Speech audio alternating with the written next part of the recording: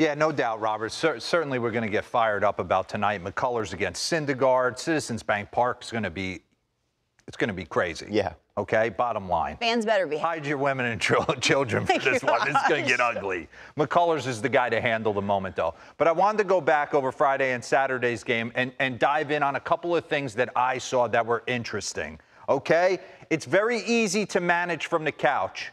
But I get to do that reluctantly right now and just sit there and kind of pick apart the way guys do certain things. By the way, Rob Thompson is on it.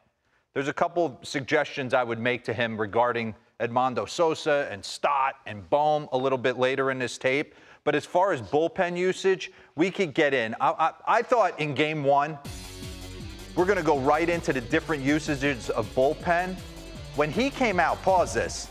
That's fifth inning right there. And I'm saying, man, he's got Alvarado. He's going for it. Why did he say that? We'll get to sound, but he basically was saying we had battled so far back into this game, the momentum was ours, and I didn't want to give it back. But I love this. Alvarado, we got a chance to win this ball game, run it. I'm bringing my best guy out. This guy is throwing 100 miles an hour. Al Leiter was on here last week talking about no one hits him. He knew he had Ranger Suarez late. Strikes out Bregman. Take a listen to this awesome interview with Ken. Rob, why go to Alvarado in that spot? What's your thinking? I just think that we got the momentum back. We're scoring, the 3 and the 2, and got it tied. And I didn't want them to do anything right there. So he's our best guy on those left-handers in that spot. So that's why I went there. And then you bring out Ranger Suarez, okay? Dominant in the 7th inning, and we'll push him back. Game 3 starter becomes your Game 4 starter. What I loved about Rob Thompson, he's been doing this all year, and you can pause this real quick. He knows who his weapons are, and he knows who his weapons are not. If he's got a chance to win a game, you're going to see the big boys. And if he's got a chance to maybe punt the game and save some arms like he did in Game 2, you're going to see different bullpen guys deployed. All right? He has to take that measure because he doesn't have the depth with which Dusty Baker has to work with. Okay, let's keep going. There's some interesting things. We've not been critical of him, but there have been moments in the postseason that he's left people shaking their head a little bit with bullpen. Okay, pause this. You have Brian Abreu warming up right here. It's 5-3 with Verlander. I'm sitting on the couch. You're going through social media. Everybody's managing the game, and everybody's saying take him out. Dusty, I'm with you, man. I'm not taking out the guy who's going to win the AL Cy Young. I'm not walking to the mound in a 5-3 game and taking him out. So I completely understood that. Keep it going. Some of the things I started to wonder about, and JT Realmuto ends up tying this game. My thing is as this progresses, pause this, as this series progresses, this is his 32nd pitch from Brian Abreu. You are giving guys, Abreu's, Montero's, different guys, you're giving the meat of their order constant looks at these guys. So when it turns, if this series goes 6 games, 7 games, which we expect, I'm going to have a hard time believing that Bryce Harper in the middle of this order ain't going to do eventual damage off Mr. Abreu and Mr. Montero. Get into this. That's the only thing that concerns me. In that situation, pause again, just kind of managing the game from home, you're going to bring Hector Neris in now with the bases loaded, put a ton of stress on Maldonado, a guy who throws a ton of splits, when we could have had Neris in right there to kind of get a feel for it with an open base with Bryce Harper. Keep it going. So just a couple moments to kind of manage him from the couch, which is super easy. He ends up making an awesome pitch to Nick Castellanos, who's super aggressive.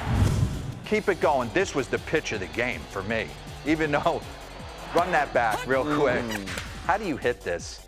Ryan Presley has been on one this postseason. He's incorporated this dirty changeup. He threw 3-2 to Kyle Schwarber. I just wanted to put that in the tape. Mr. Montero, though, in 2 games, and I know they had an off day yesterday, and you're going to expend this bullet, but in 2 games, has thrown 2 2/3 innings. And it's 4-seam cheese to Bryce Harper, and what I'm saying is going to kind of stand true for what I believe with Brian Abreu. If you keep showing these Philly hitters, middle cut heaters, with these guys consistently, and they get looks time and time again, eventually as this series progresses, somebody's going to clip one. Okay, now let's get into Alex Bregman. I don't know if the book is to consistently go in on this guy, but we're going to go through some of his ABs right here because it's cutter slider away, heater in off, heater in off. Run that back for me real quick. He's on this. I know it's a ground out. Got it. Run it. He's on that pitch. That's just barrel accuracy right there. That's a missile up the middle. Okay, and it didn't deviate. We're going to keep trying to go in on him for reasons I don't totally understand. Pause this real quick. He saw that ball big. Can you bring up his slug heat map for me? Oh, you can bring up walk chase rate? Bring up the other one, that's Rod. We'll get back to this one. Bring this up. Okay, so this is him from the catcher's perspective. I don't know why the book is to want to rush him in so much. I mean, because if you miss, it's getting pounded, okay? Yeah, you could go in up, but I bet you in up on everybody's sitting at $150 to 200. So let's get back into the tape. He doesn't walk. He's got an eye for days. He doesn't deviate his approach or what he's trying to do. But the book here obviously is to go in a lot and to open up away. But we've seen this tried before, to go in, and he barreled that, by the way, too. So it's a double play. He's 0 for 2, but he's on him. If you're watching a game at home, he is on him. And the last time someone tried to keep going in was ALCS Game 2, and Severino didn't get it back.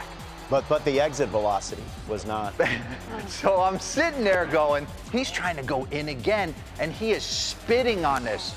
So let me hear, pause this, let me hear what his philosophy is on hitting. I think this is some of the best sound we have. Run it, Lucas. Well, for me personally, I never ever think about rotation at all. I think I have two flashlights right here on my hip pointing that way. I have them on my shoulders, on my hips, on everything, my feet. And all I am trying to do, the only thing I look for is when I load to have my hands travel high across my chest forward like this, the knob of the bat, get out there past the inside part of the baseball. All right, so pause this. So real quick, they've tried to come in consistently to get him off the outer half of the plate. But if he's thinking flashlights this way, I mean, he is on it. He's spitting. There's not much there. So he hasn't come off what he hunts, middle of the plate. He doesn't walk. He's got total control of the strike zone. You make one mistake, run it. Got him. So I know he came to the plate 0 for 2 with a ground into double play, but at no point did he not feel like that was eventually going to happen if he missed out over. This is one of the best postseason hitters of all time. Doing it again, just completely in the zone. Okay, real quick on Bryson Stott. I'm in on this guy. Pause this real quick. I know Edmundo Sosa came over and the matchups say, hey, maybe we get him in against the lefty. I'm riding and dying with Bohm and Stott on the left side of my infield. I don't need to see Sosa come in for Bohm, for defense late. I don't need to see Stott not get every AB. All right, I'll say that. They're the left side of your infield for the foreseeable future unless you go out and sign a Trey Turner and move Stott over to second base. But those two dudes are going to play for the next decade for you. And this guy has got a slow heartbeat. Run this. He has had monster. His numbers aren't great in the postseason, but anybody who truly dives in on the game, he has had some big hits for this team, and he controls every at-bat. He makes everything a 10-pitch AB. He's spoiling guys good stuff in the zone, and he plays like he's been there for 10 years. And you want to trust the guy in that situation. I'm going to take you back. This is UNLV. This guy has got a swag on him. Okay. He changed a little bit. Obviously, you can't hit like this, get out front. So he's made some necessary changes in the big leagues. But I'm going to run you through this AB, and then I'm going to get out of this. This is Montero. This is a pinch hit coming in. There is no nervy to this guy. There's nothing. This is a guy who expects to be great in big moments. He's down 0-2, and he's going to work this AB and work a walk against Montero, who's just going to keep elevating heaters. He's going to keep fouling them off, just battling in the zone. Like Robert said, he just looks really, really sure of himself. 12-pitch AB against Verlander in Game 1. Exactly. And that was part of the rally. Suarez are kind of like these two young guys on the Phillies that I expect Ranger to be great in Game 4, and I expect Stott to have a big hit as this series progresses. Because to be able to control the strike zone like this, I'm just going to work a walk and keep it moving. So a couple things I noticed on the weekend, kind of the way Dusty's shown the bullpen a lot to the Phillies hitters, the way Thompson kind of deploys his. Bregman's a stud, and Stott's a nice player.